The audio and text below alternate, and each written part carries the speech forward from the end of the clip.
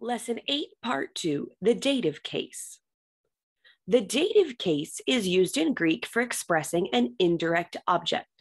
This is the last main case we will learn. By way of note, there is also the vocative case, but it is very rare and almost always the same as the nominative case. It's used for nouns of direct address when saying the name of the person you're talking to, but we won't learn that case until Greek 2. All right, so let's take a look. We've got the second declension masculine. We've already know os and u, and the on down here, now we're adding in omega with an iota subscript. Now, if we take a quick look at the others, you'll notice there are iota subscripts in all three of the declensions and all three of the genders here. We need an iota subscript. That is going to be very, very, very important. So make sure you get that iota subscript in there. If you go to type an iota subscript, you need to hit shift, and then the thing that's next to the P, the bracket or brace, the left one.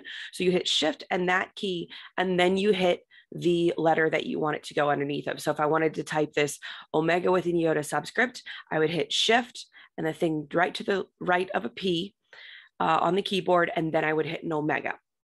So os, u, o, on, that is pronounced o.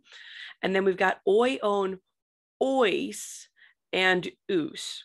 It actually is another iota in there, so that might help you remember those ones there. We got the iotas in the dative.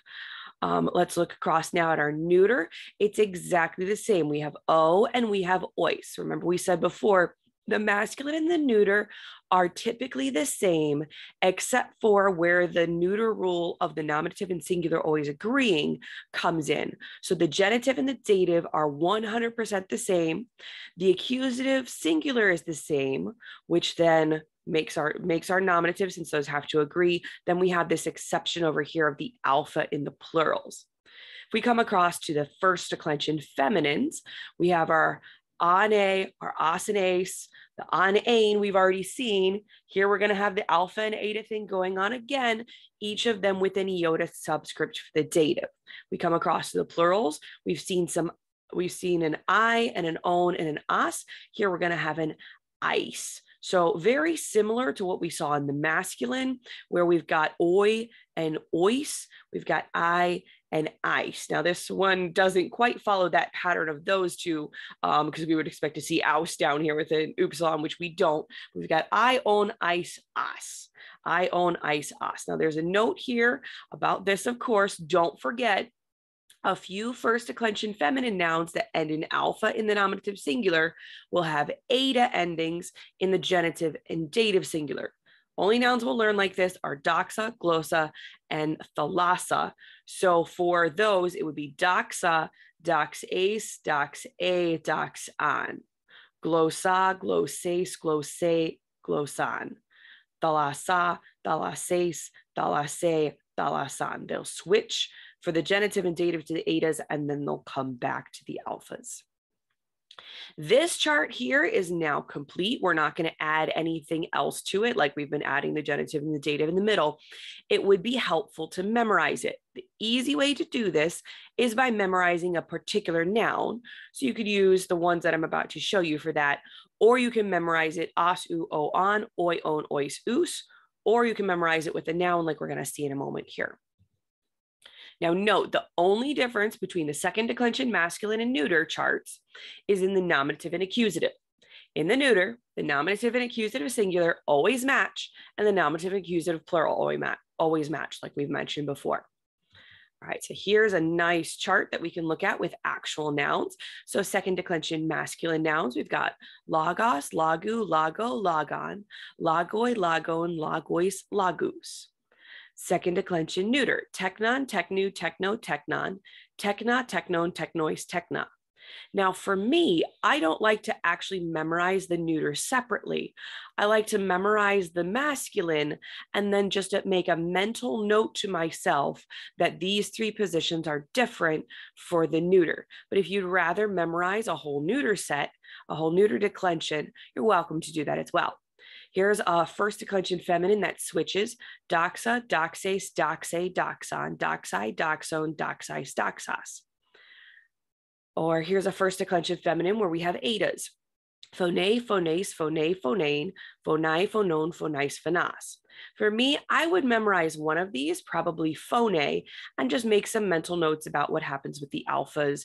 If we have something like hemera, where the alpha stays all the way through, or doxa, where the alpha does not stay all the way through. And of course, our lovely little note, remember, doxa, glossa, and thalassa are the only words we'll learn that switch from alpha to eta. All right, our definite article is also now complete and can be memorized. So some people prefer to memorize it this way: ha he ta, tu tes tu, to te to, tante ta, and then it's same with the plurals. Some people prefer to go down, since that's the way that they've just memorized as, u, o, on. Here we have ha, tu, to, tan. Then we'd have he, tes, te, tain, ta, tu, to, ta, hoi, ton, tois, tus, high tone tais tas, and ta tone tois ta. Now, if we'll look at this line here for the dative that we've just added in, we can see the endings are exactly the same as what the endings are for our first and second declension nouns. So now that we're looking at this as a whole, the entire thing, what you can sort of make some mental notes of are, if you're trying to fill out this chart, put in all the endings that you find on the nouns first. Then add a tau in all of the positions except for these four up here: the masculine and feminine singular and the masculine and feminine plural in the nominative case. All of the rest of them get a tau. Then you can add in your rough breathings for those four positions and take off the news for the neuter, singular, nominative, and accusative.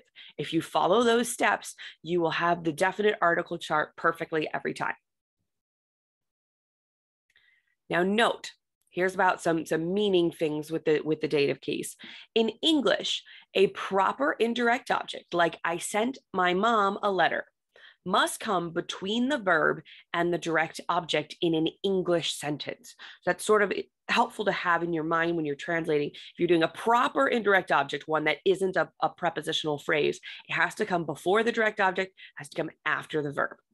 In Greek, it can come anywhere in the sentence. But remember, the first word in the sentence is the one that is the most emphasized. So let's look at some examples.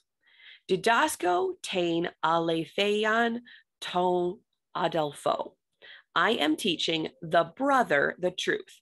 To adelpho is in the dative case, so it's going to be our indirect object. Tain alethean is in the accusative case, so it's going to be our direct object. So in English, if this is going to be a proper indirect object, that's not a prepositional phrase, the indirect object goes between the verb and the direct object. So we're going to put it in that order. I am teaching the brother the truth. Now we can make the brother be an indirect object or be a prepositional phrase with the word to. So I am teaching the truth to the brother. Now we technically could put to the brother other places in the sentence, but it's not going to sound as good. To the brother, I am teaching the truth. Sounds a little weird. I am teaching to the brother the truth. Sounds a little funny. So at the end of the sentence is the best place to put that if you're going to make it a prepositional phrase. So I am teaching the truth. That's still our direct object. To the brother is now a prepositional phrase. It means the same thing though, because an indirect object is the person receiving or where this direct object is going. And here we have it as a prepositional phrase showing where it's going. The truth is going to the brother. Here's another example. Tois apostolos ha theas apostele angelon. So we have two different ways of saying that, because we have tois apostolos in the dative, in the dative case. And then at the end here, we've got angelon in the accusative case. Ha theos is in the nominative because it's the subject. And then we have our verb over here, apostele. So tois apostolos, if we're going to make that a proper indirect object, God is sending the apostles an angel. Notice angel doesn't have a definite article, so we're going to say an, not the. So God is sending the apostles an angel. An angel is what is being sent, and the apostles are the ones that are receiving it, or the ones that he's sending it to. Because it's a proper indirect object, it needs to go between the verb and the direct object. Or we can make it into a prepositional phrase. God is sending an angel to the apostles. The apostles are the ones receiving the angel. Here it's a prepositional phrase. In English, it is impossible to have an indirect object without a direct object. It's mainly because it has to come before the direct object. However, in Greek, this is sometimes possible. When translating these, always use the prepositional phrase construction using to in your translation. So here we have legusi, tois, anthropois. We've got a verb and we've got a dative case indirect object, but we have no accusative case direct object. So we're going to have to do this as a prepositional phrase. He is speaking to the men. Summary. The dative case is used to show an indirect object in Greek. In Greek, you can have an indirect object without a direct object. You can translate a word in the dative into English as an indirect object or as a prepositional phrase beginning with to.